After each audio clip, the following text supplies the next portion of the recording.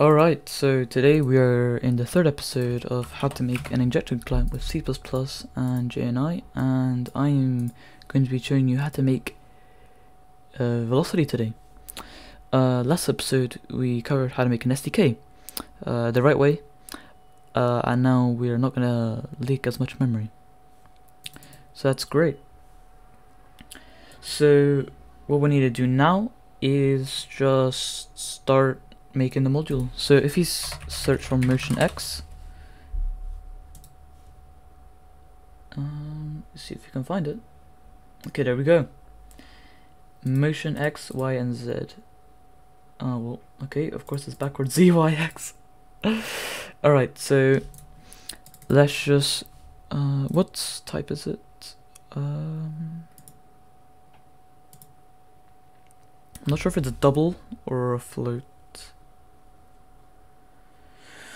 Alright, let's just go with double. Let's just go with double.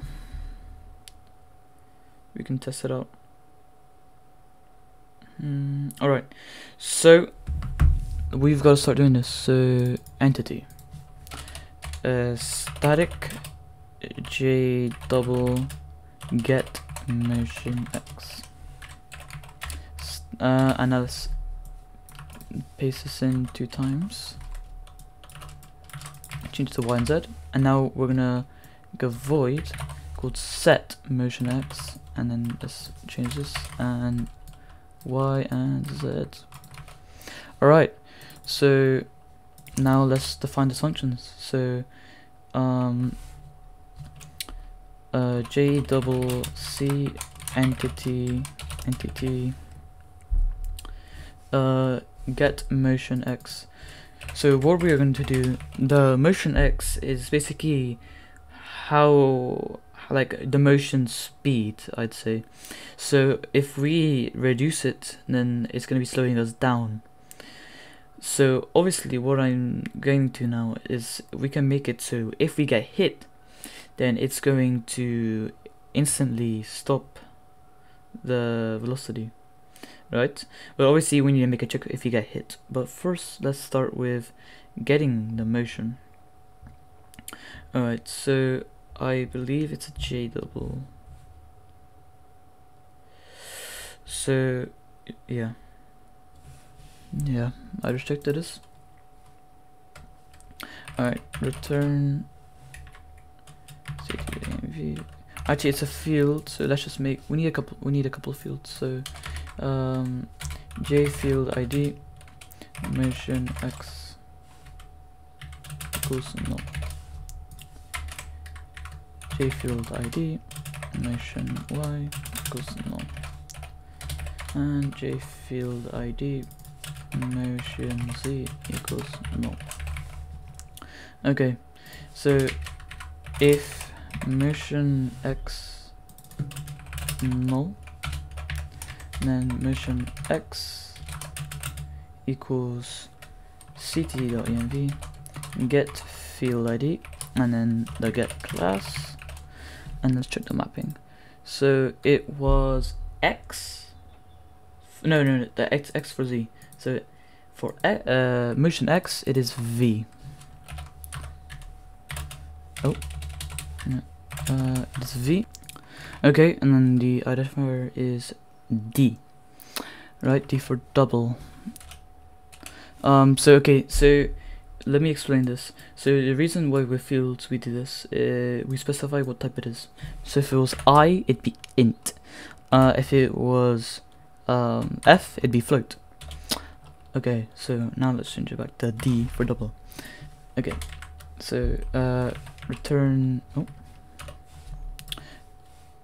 Okay, returns get double field and the object. So get instance, and then the field ID. So motion X. Okay, let's just copy paste this 3 times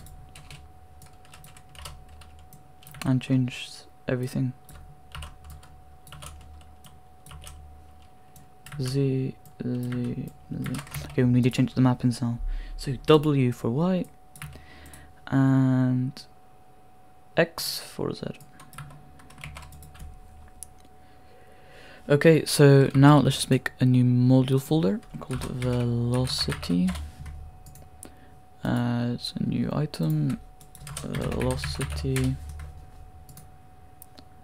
a new header file called velocity. Okay, let's make a class velocity public static void run module, and now let's include ch.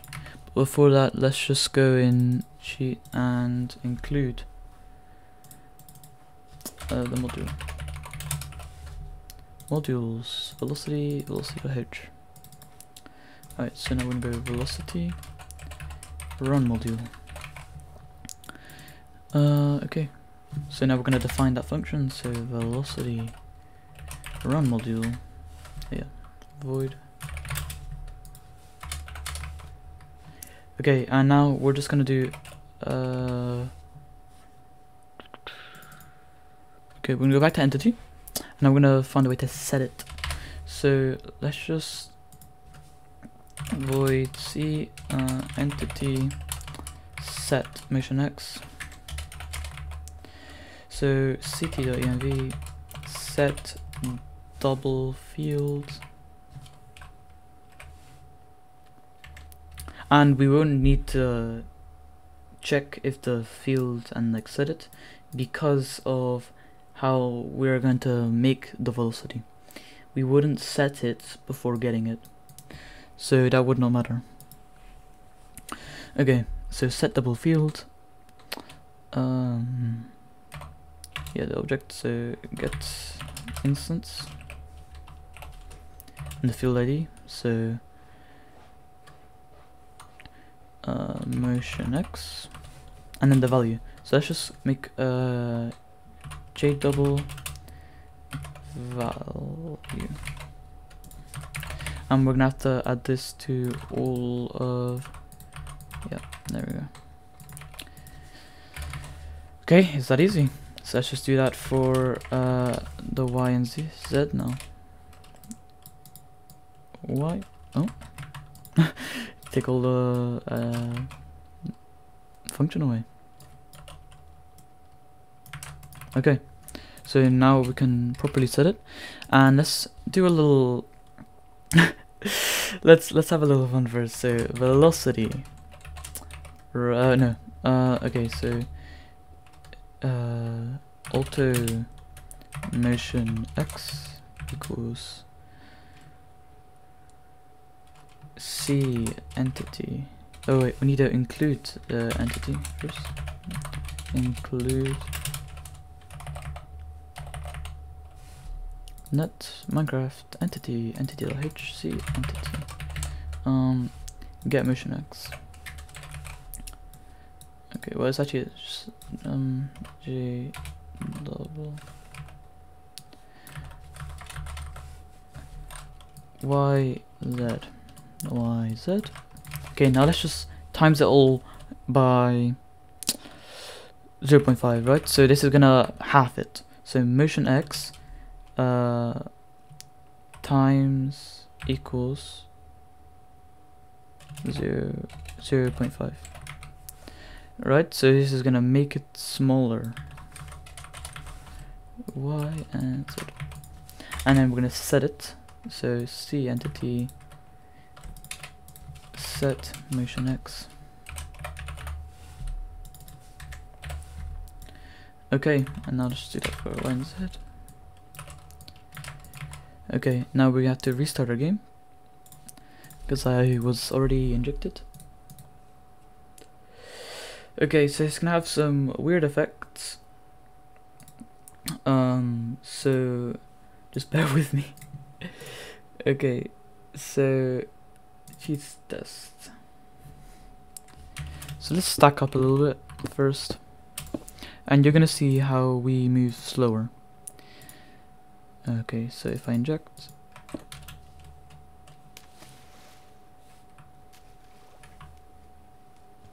okay, See, I'm not able to.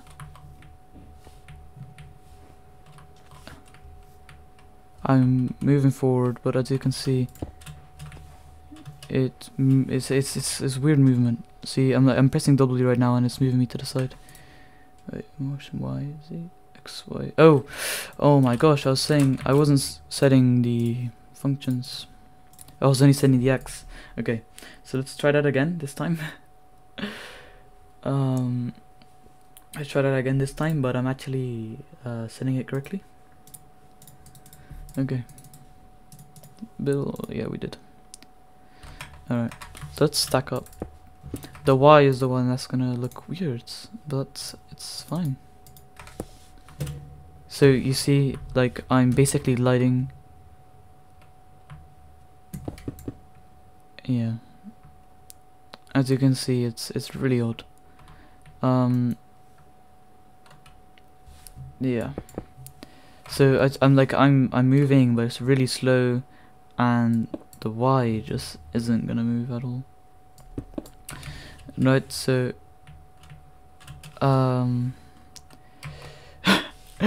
there's no way to get down.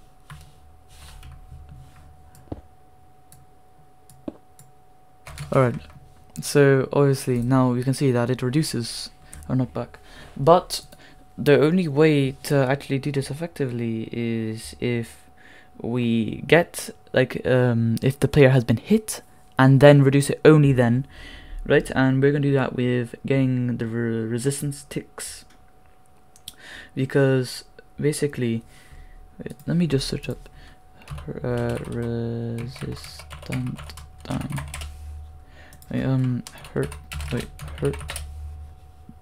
Okay, let's go to just if you go into anti-class, there's gonna be one that's gonna be resistant hurt ticks or something like that. Let's just find that. Hurt resistance time. Alright, there we go. Alright, so hurt resistance time. So this is basically gonna mean that we can check how long we've been hurt for. Right? And it's obviously an integer, and when you've been hurt, it's how long, like, you're immune to hits, right? So once you're hit, you have like some small amount of immune time.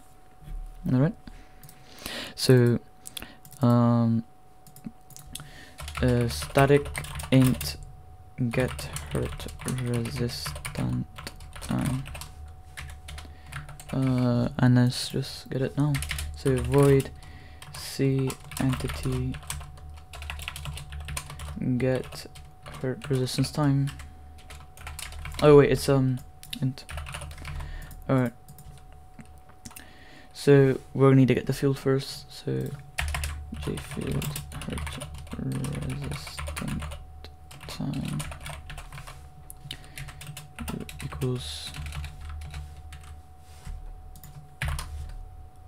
equals null. Okay, so if hurt resistant time equals null, I'm gonna set it. And the module is pretty easy, to be honest.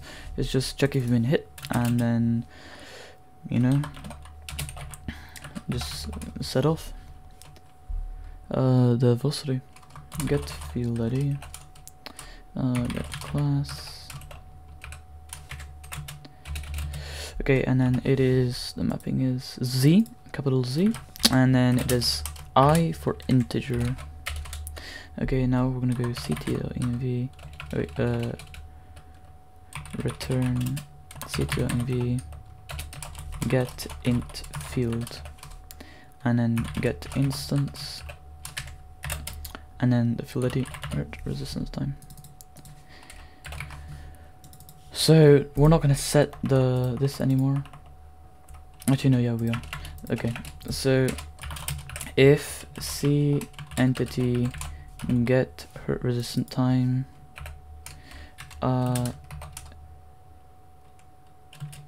is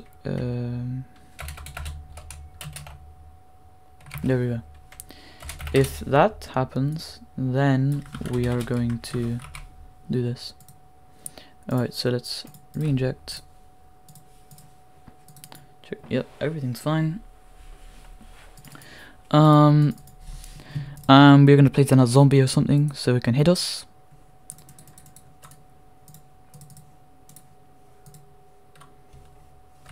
Okay. Let's check that we built. Yeah, we did. Let's inject the DLL. Place a zombie. So you see, we're moving fine. Look, we're not moving at all.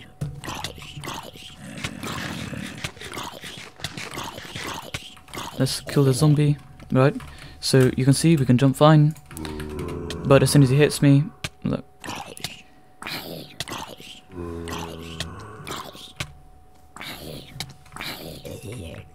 Right, so it's reducing the knockback. Obviously you can change the values and how it works. Right, you might not want to send the mission Z or only the mission X. Like, you can really do anything you want, really.